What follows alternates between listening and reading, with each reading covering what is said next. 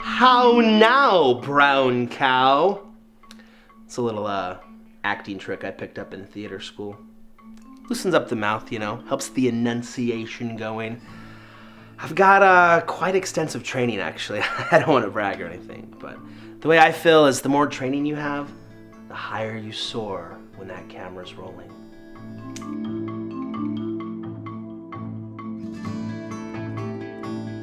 Neither of you listen on set. So what I want is for us to do a Meisner repetition exercise. It's about listening.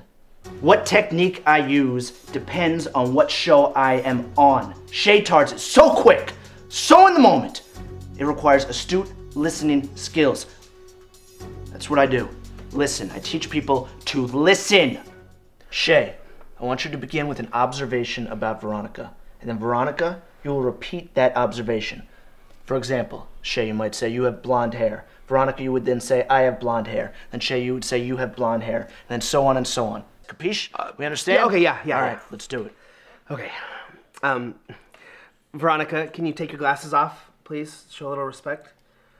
Okay, thank you. Veronica, I observe that you have a cute nose.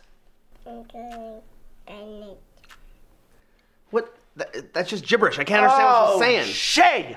I thought you said you've done this before. What a gift Veronica gave to you. Served it right up. And what did you do? You didn't listen. Listen. Repeat everything she says. Listen, listen, listen. Okay. Now, Veronica, excellent work. Why don't you start this time? What? Okay.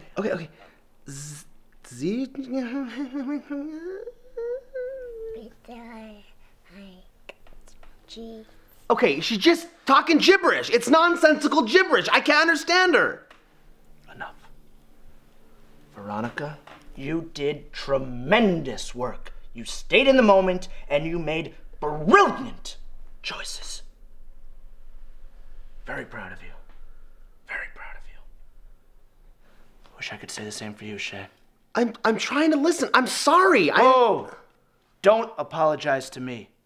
Apologize to yourself. I don't feel like I owe myself an apology. Therefore, I will not apologize to myself. So I am gonna have to just learn to live with that.